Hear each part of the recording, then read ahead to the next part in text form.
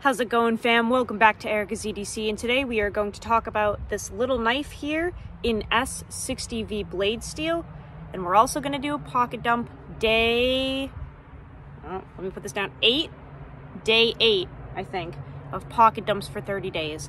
But guys, let's talk about this little knife here first, because this is my first ever knife in S60V blade steel. I didn't really know much about this at all. I did a little bit of reading before this video, so we're going to talk about it, but it's kind of, I don't know, a lost steel. It's not very common, so I'm really excited to test this during our testing that is starting. So this is the Duckhead Forge Slater model, and this is something that I worked on with Dusty over at Duckhead Forge. This is a beautiful little small EDC knife, maybe bushcraft knife or outdoors knife, I guess I could say.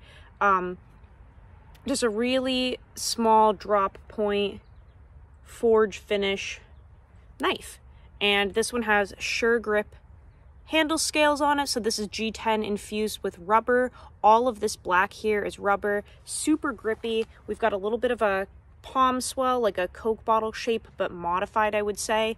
Just a beautiful little piece of work here. These will be coming into production and sold at Pop's Knife Supply. They will be in K390, and those are in the works right now. But this one, the first run, is in S60V. So this is just a little tiny knife here, beautiful piece. And S60V, from what I've read, was a steel, a CPM steel that was kind of reiterated and, you know, played around with after 10V. So it looks like, from what I've read, 10V came first, and then they were looking to make a stainless, higher vanadium steel, and it was originally called CPM-440V, and then it was turned into S60V. And there isn't as much information on S60V as some other steels. It looks like some other people had some iterations of it, and some, you know, their hands in it, I guess. But not a lot of companies have used it, and it's kind of a pretty decent mix of toughness, edge retention, and stainless properties. It's not the most stainless steel, but it definitely is pretty stain resistant, and it has really good edge retention. But yeah, not a lot of people use it. Not a lot of people get their hands on it. I do know that Steve Kalari from Kalari Custom Knives has made knives in S60V, but aside from that, I don't really know of too many other makers that use it. But Dusty decided to make this in S60V. From what I've read, it looks like you're trying to aim for 61 plus for an HRC, depending on if you do cryo or not. Without cryo, I think it's 60 is a pretty good one, and with cryo, 61, maybe 62. This one has clocked in at 62.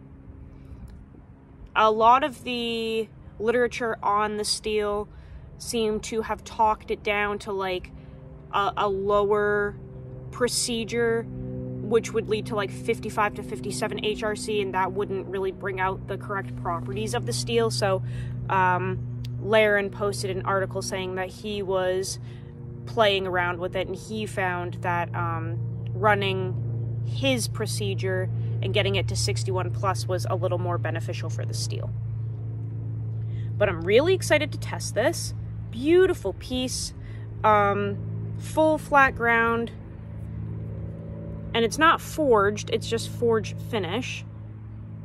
I'm not entirely sure what that gold area is. It's not a smudge, it's actually the steel, so I have no idea what any of that is. I've tried to get it off, but it did come like that, so I'm not sure if that's some staining, some patina, no idea, but it is there. But really excited about this. This does have a tapered tang, very tapered actually. And it may look like on camera that there are little holes and stuff, but what that actually is this forge finish here, and there's epoxy filling in the texturing, because obviously there are little gaps and stuff with that type of finish. So Dusty filled all of that with epoxy That way there were no gaps or anything. So even though it looks like there are, there aren't. But just a beautiful piece that we're going to start running here.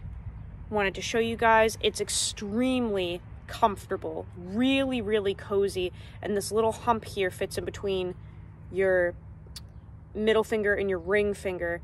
And there's a little bit of a diagonal swell, which I don't know if the camera will pick up, but it actually runs down like this, and it literally fits perfectly in your fingers.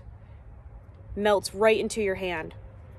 Decently thick blade stock, and I think it's like 20 thou BTE, so pretty beefy for a little knife. We should, in theory, be able to do some decent work with this. So this is one that we're going to start running right away, and I'll do a pocket dump and just show you guys where this is riding. This came in a black leather sheath, made in the USA, so this has just been on my belt all day like that. Really, really nice. Dusty's a great guy. He, I wouldn't say works side by side with Steve Kalari from Kalari Custom Knives, but I think Steve has helped him, from what I've heard, with his edges, like getting better edges on knives. And I know Steve worked at Pops, Dusty works at Pops. They're all integrated together. Everyone knows each other. So very, very cool.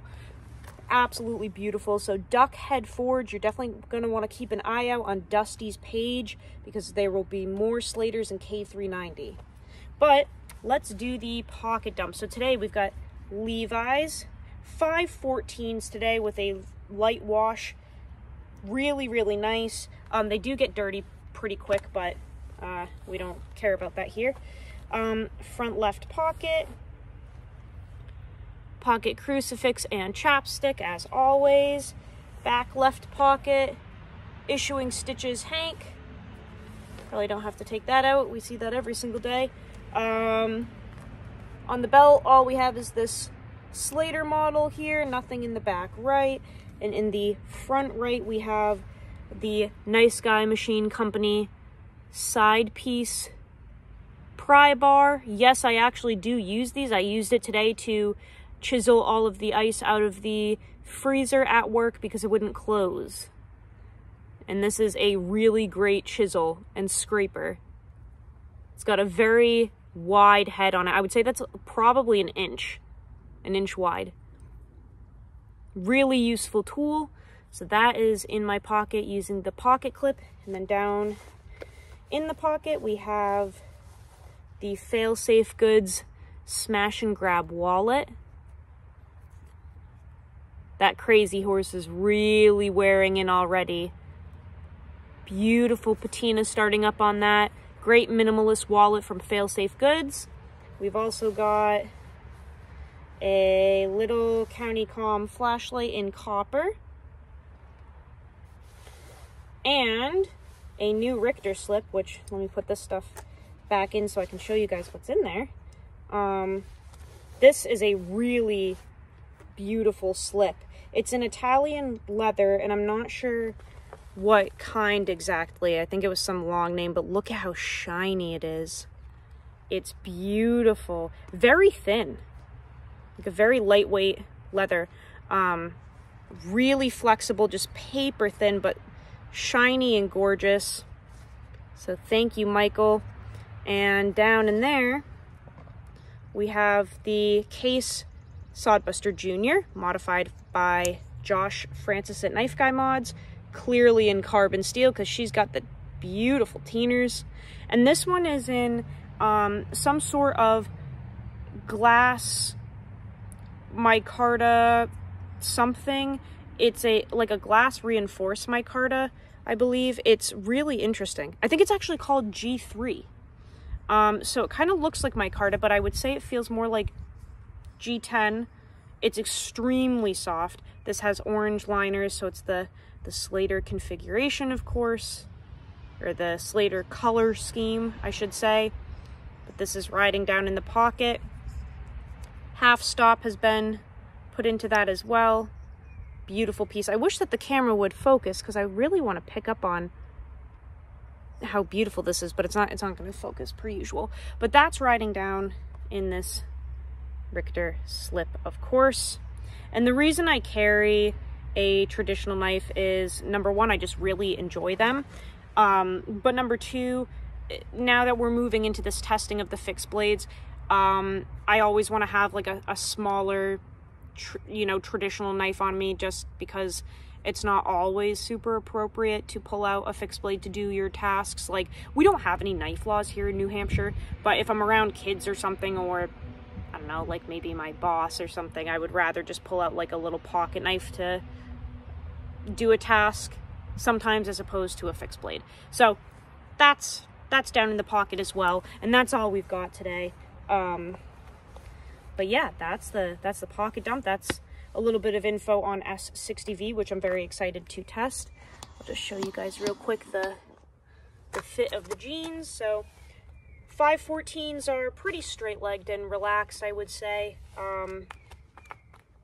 True to size though, these are only a size 28 waist and they're a little baggy, but I like them like that, so I would say true fit. We've got the Zero Prios on today for the shoes, and I think that's all I have for you guys, because the girls and I are going to Margaritaville again tonight. That's kind of like a Monday thing, a Monday tradition at this point. We go to a place down the road called Frontera. It's a Mexican restaurant, and we just go and get like margaritas and queso, myself and all the girls, and just kind of catch up. It's nice to just keep in touch with each other and talk outside of work and stuff like that.